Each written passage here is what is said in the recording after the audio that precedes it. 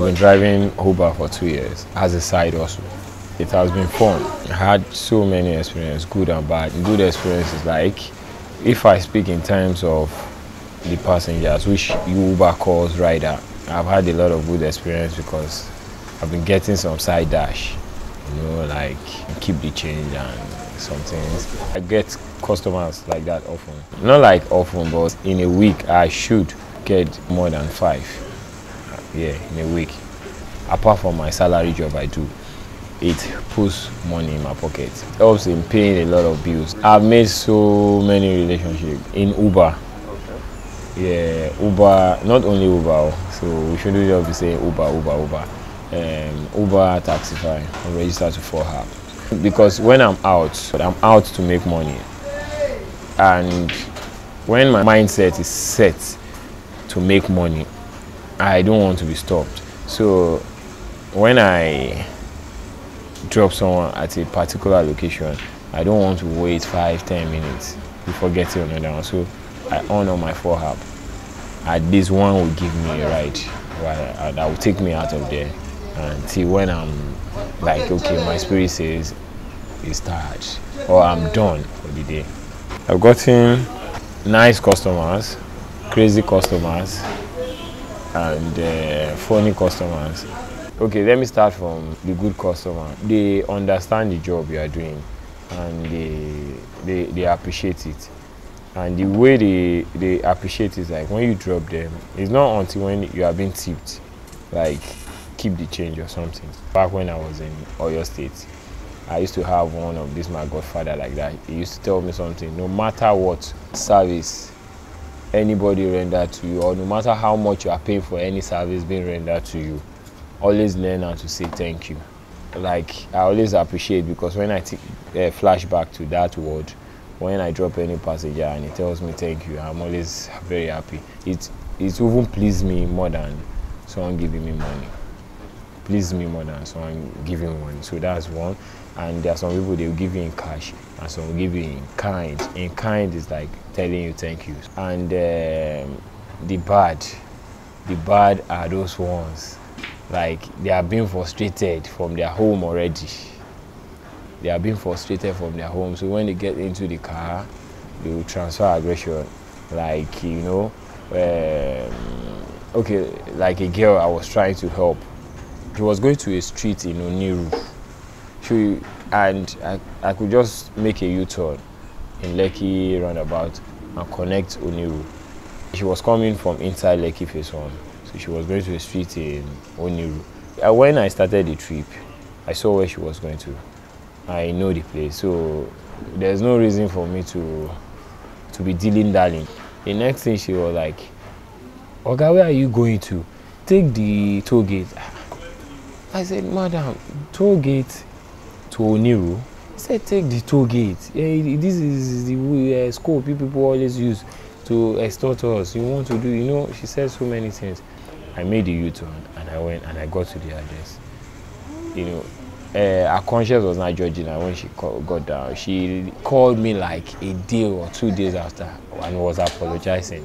So she was not explaining what she has faced before entering into my car. So we have people like that. And we have a girl too, I was trying to help too. She was going for an interview too. She said I should take the fastest route. So I told her, "Madam, the traffic on this bridge, we don't know, it's during that Christmas and we don't know when it's going to end. And you are going for interview, like you told me from the onset that you are going for interview." I'm like, "Okay, fine. Why not end this trip and take a bike?" She said, "You don't tell me what to do. This is it." And I kept it deaf ears. I started driving. On her own, she was like, "I think I will give a second thought to that your idea you gave me." So that was how she took OP bike, and she got there. She asked, the next thing when she would call, she said, "Please send me your account number." I said, "For what, man?" I said, "Just send it." I said, "For what?" He said, "I want to appreciate what you've done for me. That, do you know, even after the interview, I still saw you in the traffic and I need to pay because my conscience is judging me because I brought you to that traffic and I need to pay for that time you've been wasting in traffic. I told her, don't worry. And I'm just doing it for God. The ugly ones are all these poor child. Well, I won't say rich man's daughter. Even my father too is a rich man. So I'm not spoiled. That's why you can see me not depending on his money. Poor child. That your father has small change. Because I believe those that the father has big change will not act in this manner. So there was a particular girl, she was going to just the next street. This thing I'm saying, if the girl listen to what, she will know it's she I'm talking about. I called her, hello, good afternoon, you requested for Uber. He said yes. Okay, I got there. Next thing, she like, where are we going to? He said she just wants to take AC. I said you would have just taken a walk or take a bike or Mara to that street. You don't need to order for Uber. Do you know where your request picked me from? Do you know how much fare I've burned? Because I believe we are going far. I can recover those fare back. Look at where you're just taking me to. The next thing, like, how does it concern me? Is it my money? This I said, when you are bragging for a 300 naira trip. They are claiming that it's in my money, 300 naira. So she kept quiet. The moment she saw her mom, the mom now like, what's wrong with you? Now like, is this foolish Uber driver is questioning me on my money? I said, mind you, for your information, you are not even my last born's age mate. The girl was just like 18, 17, in between 16 to 18. That's her age. So don't call me foolish. The next thing, she just raised her hand and gave me a dirty slap in front of my mom. The mom was shocked. That was how I left. And I've encountered one too. I was on the island till like 11:30 to 12. Luckily I got one. I was very happy. Which took me to Allen. I got into Allen. I dropped the lady in front of the hotel she was going to. She started acting very funny. She said she can't find her money when she kept on. Fine. I was moved by all those drama. But where she now spots everything was like, do the way your other Uber they do now. I'm like, how did they do? You see, make I just open leg for you, me you're run me now. So your money go. So that thing got me mad. I told her it's not going to work because it was Taxify, and we have challenges with Taxify app. Yeah, if it was Uber, I would just ignore her and go. I will just report to Uber that this is what happened. Immediately Uber will credit me even with inconveniencing money because something like that has happened before. There was a woman that gave me a dirty slap on my way to the airport.